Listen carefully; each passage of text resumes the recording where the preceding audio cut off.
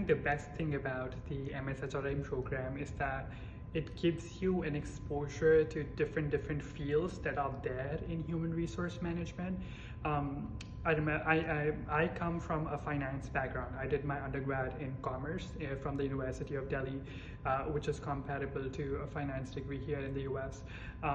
And due to my keen interest in HR, I decided to pursue MSHRM.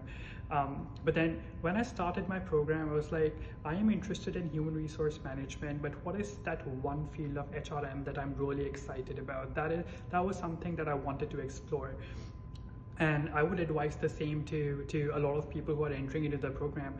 The entire structure of the program would teach you like so many subjects. We have staffing and performance management, we have compensation, we have like so many electives, diversity, negotiation, conflict management, really interesting electives. So that would kind of like, give you exposure about a field of human resource management that you would be really interested in. For example, I took Dr. Crawford's HR Metrics and Analytics in fall 2019, if I remember it correctly. And I decided, okay, this is where I get to apply whatever that I did in my undergrad in the field of human resource management by studying HR metrics and analytics. So after that, I decided that after I graduate, I would work as an HR analyst for some time, and then would pursue my goal of pursuing eventually getting my doctorate degree.